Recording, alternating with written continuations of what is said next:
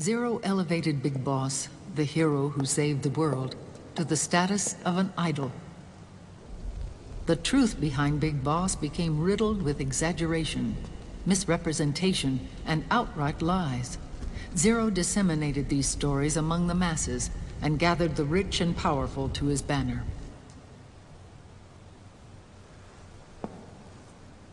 Every era needs its symbols to control the people, whether it be the stars and stripes, or the hammer and sickle.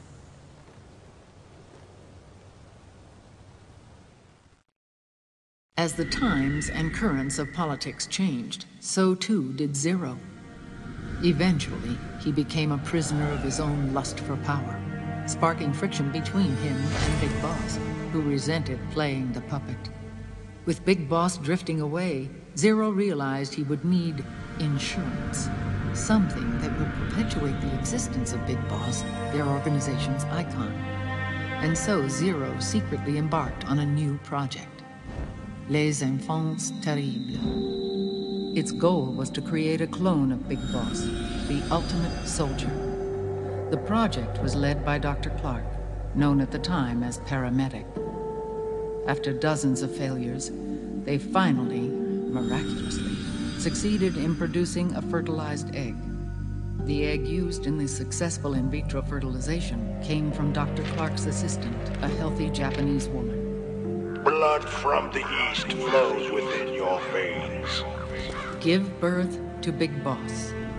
To realize this, I asked to serve as the surrogate mother, and was more than happy to carry you in my womb. I loved him. 9 months later, I gave birth to 2 Big Bosses, you and Liquid. It didn't matter that you were clones, or that they had manipulated your DNA. You were born the same way as any other normal child, from your mother's womb. But Les Enfants Terribles proved to be the final straw for Zero and Big Boss. Determined to oppose Zero and his plans, Big Boss broke away from the Patriots. He left the States, created his own mercenary company, and drifted around the world. I'm sorry. Your father never wanted you. Human life isn't meant to be manipulated like that. I knew that, but I wanted you. After Big Boss left, Zero really lost control. What Zero wanted was an orderly world, one governed by rules. His fortune grew through countless wars, and his words influenced decision-making all the way up to the Oval Office. As the world saw the rise of digital technology, IT, the internet, and genetics, the Patriots' power grew immense. Their roots spread and took hold throughout the globe. In time, they began to dictate the fate of entire nations from the shadows. And before we knew it, the Patriots, the proud police of the world, started bringing an entire planet under their control. Their intentions were fair, but their execution was flawed. Zero developed weapons, amassed armies, used information for extortion, all in order to gain more wealth. He was obsessed with controlling awareness on the inside from the outside. But I cannot imagine that's what the boss would have wanted. They both misinterpreted her will.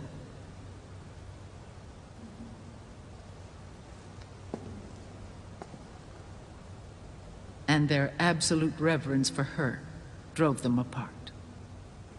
So began the war between Zero and Big Boss. Opposing interpretations, each striving to realize the boss's will. Everything you see today stems from their Cold War.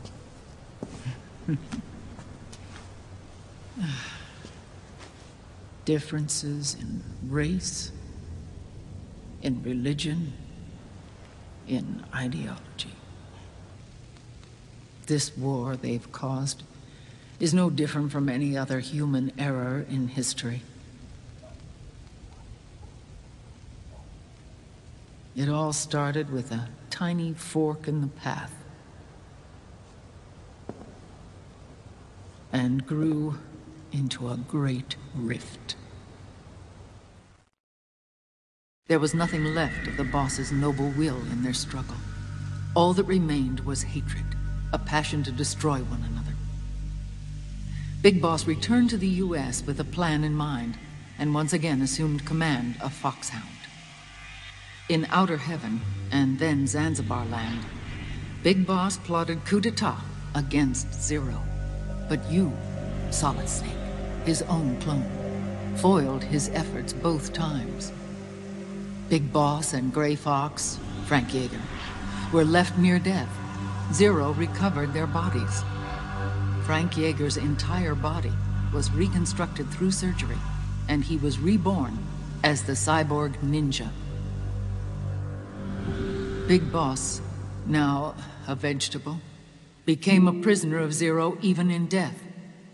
For Zero, more than anyone else, your father was an irreplaceable icon. No, the truth is, for Zero, he was an irreplaceable friend. After Big Boss's betrayal, Zero could no longer believe in something so uncertain as life. He lost his belief in everything. Nations, organizations, individuals. Zero was no longer willing to place his organization in the hands of the next generation. Instead, he set up a network of AIs, a decision-making system formed from all the information he had accumulated. He built 4 AIs, GW, TJ, AL, and TR, as sort of a digital Mount Rushmore, and 1 core artificial intelligence to unite them, John Doe. GW. The same GW we destroyed 5 years ago. The same. Ever since GW was cut off, JD and the other 3 AIs have controlled all information on every aspect of global society. Economics, politics, law, morals, and culture.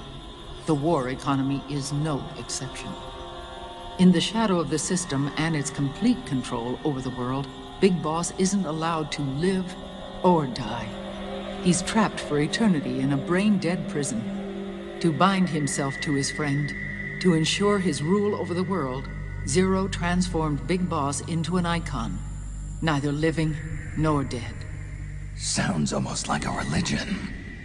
Naturally, Ocelot and I plan to free him from Zero's prison. We enlisted Naomi Hunter, an authority in the field of nanomachine research, into our organization.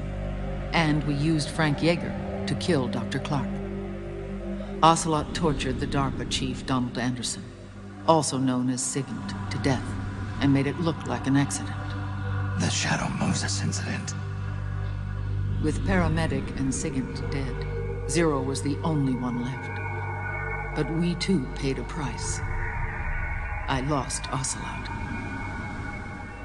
Ocelot wasn't fighting for the Pentagon or the Russians, and certainly not for Zero. He was fighting for Big Boss. He idolized him